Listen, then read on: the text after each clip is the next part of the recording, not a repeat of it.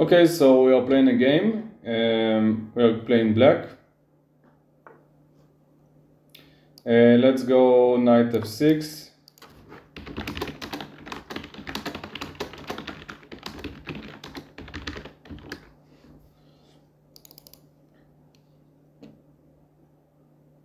We are obviously playing the kings in the defense. Okay, so let's go g6. I guess we will see knight c3 and maybe e4. Okay, so he's playing this line. Now in this line I recommend play, let's go d6, c6, okay, and knight d7. Now we're ready to play e5. You might see even some bishop maneuvers.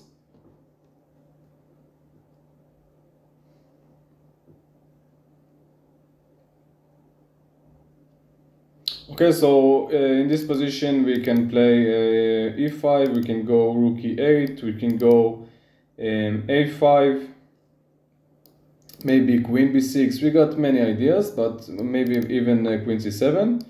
So in this position, obviously we can go for for the line. We attack at the center immediately, and let's go e8, rook e8. Okay. Okay, so we take now. I do enjoy playing those close positions, so let's take ourselves. If he's going to take with the rook, I'm going to take back. And the main idea of this move is to close this bishop completely and try to attack from the queen side. Now, in this position, if I'm going to play knight c5, I will build up some pressure against e4 pawn. But if we will play in this position before, I don't really have any advance. So let's play a4 in order to restrict white from playing b4. Now, if you will see that he will try to prepare this move, I can also play a4 in order to take en passant. So a4 is definitely good for us, but still we need to make sure that everything is safe and sound. Now, after bishop g5, we can go h6. We can take with the queen. And basically in this position, we can go bishop d7 and maybe prepare h5 in order to create some pressure on the center. On the king side, sorry. Okay, and take notice that on some maneuvers of the queen, you also have a very nice fork. So I really like this position for the knight. And in this position, I actually think it's good to take, even though it seems like scary to take because he's got a powerful rook on the f file. You open up yourself the e file, and you do open up yourself this diagonal for your bishop. So maybe for the moment we are slightly worse, but I do think it might be interesting. And maybe we can also build some pressure on this h3 pawn. Okay, and again guys, on those kinds of position, try to understand if, for example, the queen is going to play, not now obviously, but maybe later, queen d2 or maybe queen c1, and then you have a very nice fork, so players can fall for that. Okay, so he's taking with the rook. Now, against this move, I guess we can also fall back, which is completely fine.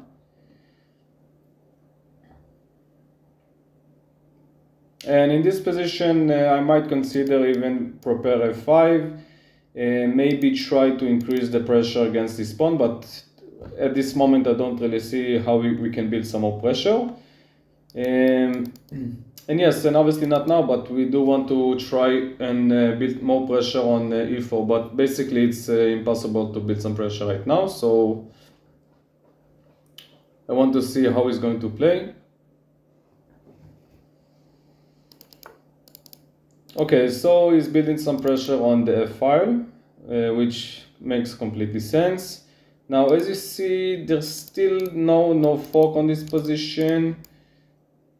I mean, we maybe have some tricks that we can try to go b3, and if he move, we can try to go for the fork, but I think this is not so good, because he can maybe try to avoid it, you know, even play like, for example, rook e1 and increase the pressure on my position. So I don't think this is actually, but rook e1, you have this very nice fork. So basically, if he moves,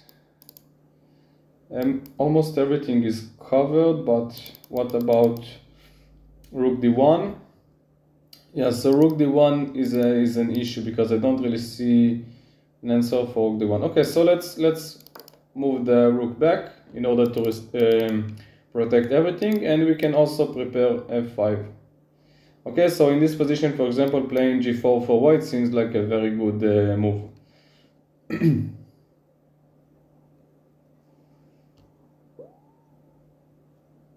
Okay, also take notice that he's got a nice outpost on b5, so he can try to build some pressure on our position. So sometimes bishop to d7 is really good in order to restrict the knight and take when possible. Yes, so he played f5, g4 makes sense in order to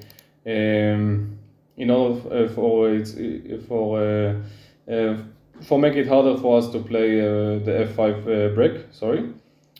So let's improve the position. And again, I might try to play this move.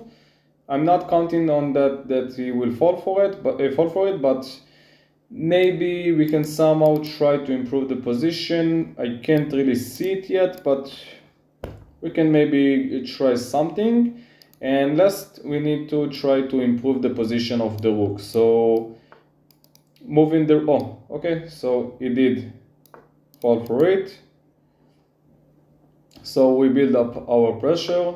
This is really good for us. Now, before playing that, always try to understand if you got something better, but obviously taking this pawn is not really good as taking this this rook. So in this position, I do want to play this, but I don't really want to lose the pawn. So let's keep improving. H7 seems like a good move. Now maybe f5 can be interesting. Now f5 can be quite interesting, and it can obviously try to decline, but yeah, f5 is interesting. So my question is, do I play f5 or maybe go rook c8 first? What do you want to do, guys? Yeah, I think we can even play aggressive. Okay, again, this diagonal is completely closed, so our king is still safe. We can always tuck the king on h7 or maybe h8 if we need. And basically, the moment that we are about to take this pawn, this rook will serve us really well. And the reason I don't really want to play rook c8 yet, because I think this move is more aggressive and we are prepared to play it.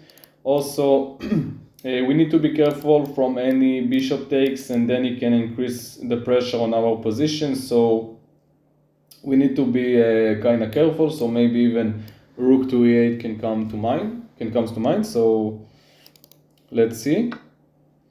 And I do think we have the upper hand. So let's take with the pawn. And if in this position I might even force a queen exchange, this can always be a nice idea, because you will see that those pawns will become weaker. We do need to deal with those knights, okay? And also knight can be quite tricky under time pressure, but well, basically kind of okay on the clock. Yeah, so obviously I can take and win with a tempo on the queen, and then it can take and we can exchange. We can also try to improve the position a little bit more before going for that. No, but yeah, I kind of like this idea. Now we got a tempo on the queen, and we're up the exchange, so jumping to the endgame seems like a very nice idea.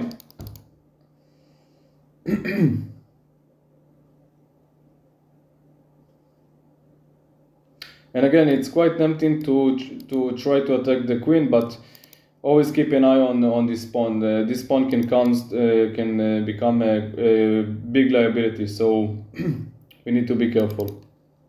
Okay, so he might even resign in this position. He can also take, and we can try to trade. After taking, I can also try to improve my position with the rook. So in case of an exchange, I already got a head start.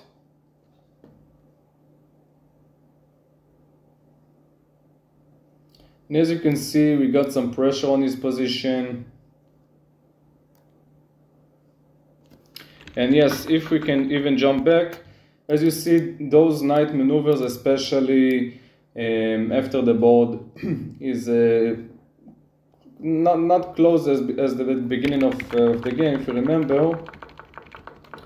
So this position is still close, but after finding the right square for your knight, okay, you have some tricks. So I did talk about it, and those small maneuvers can just win you the game. So you cannot really count on those blunders from your opponent in order to win games, but you need to keep in mind that maybe the placement of the knight is good, and maybe you want to just improve the position a little bit, maybe try to open some lines, but keep in mind that you do want to try to find a weakness on your opponent structure.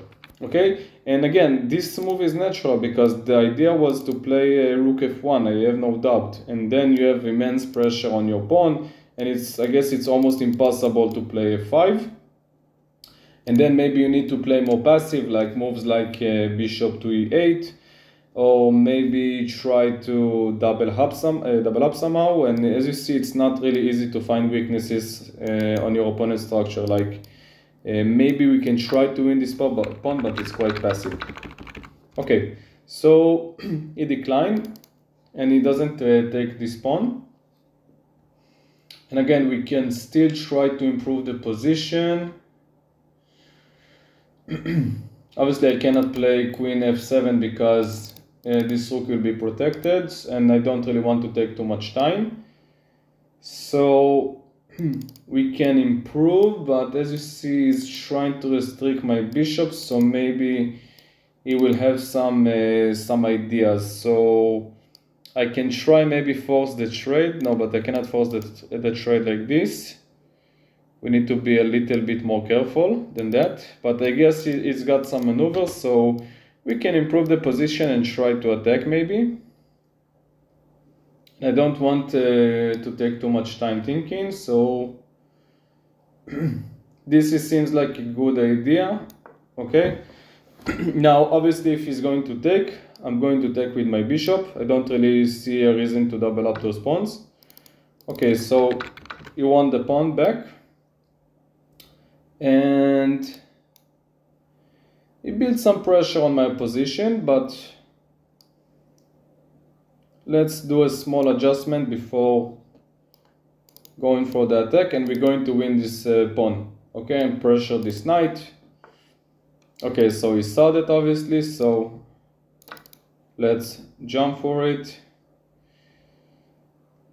Obviously we are better on the clock, so I don't really want to think about the position for too long. Now here we can play bishop and have some small exchange. Also this pawn might fall, so let's improve the position a little bit more. Let's keep everything safe. I hope I don't. Yes, we need to not take care that we need to make sure that we don't blunder not anything. Okay, so even though we are under some major time pressure, not major time pressure because we still got 4 minutes, but always try to understand if maybe you're about to blunder something. Keep it safe, guys, keep it safe.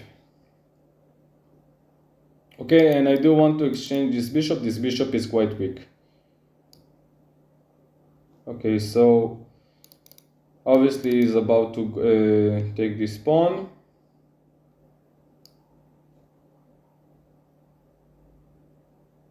Yeah, and then he's got a nice fork, so how can we continue in this game? Not such a simple position. not such a simple position, but again, I don't really want to waste too much time. Okay, so we exchange, and we are still up the exchange, not something too severe, but this is still good for us. Now he's going for the pawn, so we can lift.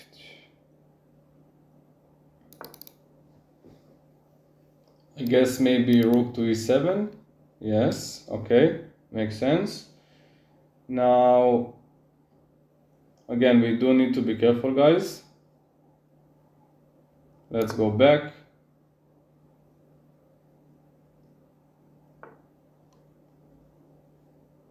Okay, so he's going for the pawn. We can defend. And he can also try to push the pawn, so we need to be aware of that. Yes, we need to be aware of that.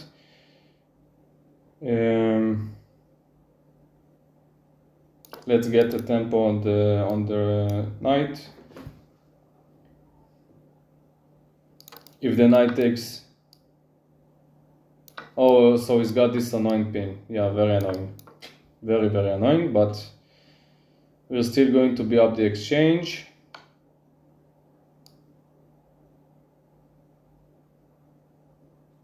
Yes, and he's got this very annoying checkmate. Not checkmate, but check, so...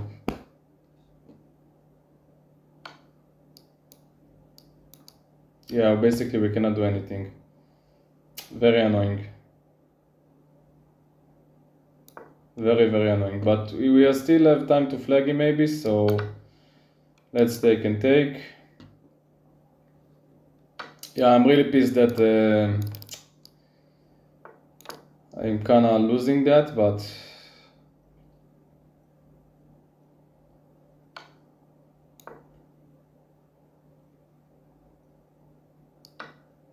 we need to play fast as possible, and still we cannot take this pawn because of this knight, so let's try to attack the knight.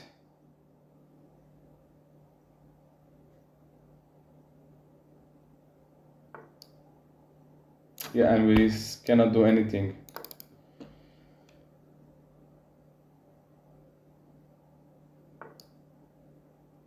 Okay, so let's try to play as fast as possible.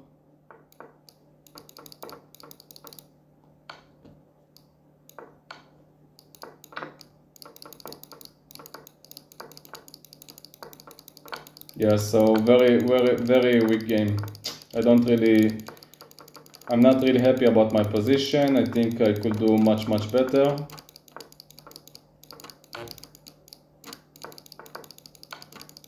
Okay, so at least we can try to flag.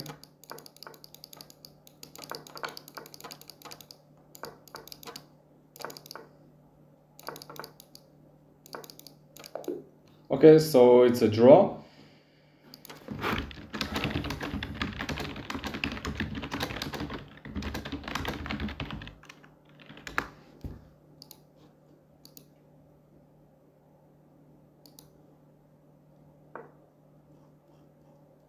Okay, so we both play well. He did much better, of course. So in this position, white is still slightly better. Now we are better in this position. This was actually good. This was also a good move. Okay, obviously we had a very nice fork. Okay, so f5. Yeah, so rook c8 is good, but with the second rook. So, okay, very, very interesting idea. And we still got the advantage. I'm trying to understand when exactly did I lost my advantage. Yeah, so I guess in this position I already played quite passive. Like b5, I really didn't think about it, but it's a much, much better position. Yes, because now he's got this very annoying outpost. Yeah, and in this position we are still slightly better, but now we are starting to lose the advantage. Yeah, so I did messed up, yeah, and I did messed up completely with this diagonal because takes, and then he had this maneuver with the knight that completely crushed my game. So with the rook against the knight, I could maybe win this game, but yeah, so I did manage to flag him, but yeah, not the strongest game from my side. I still play like 2100, so still a good game. Okay, it's not like a bad one, but I will try to do better in future games. So guys, thank you for watching. Hope you learned a thing or two, and see you in the next video.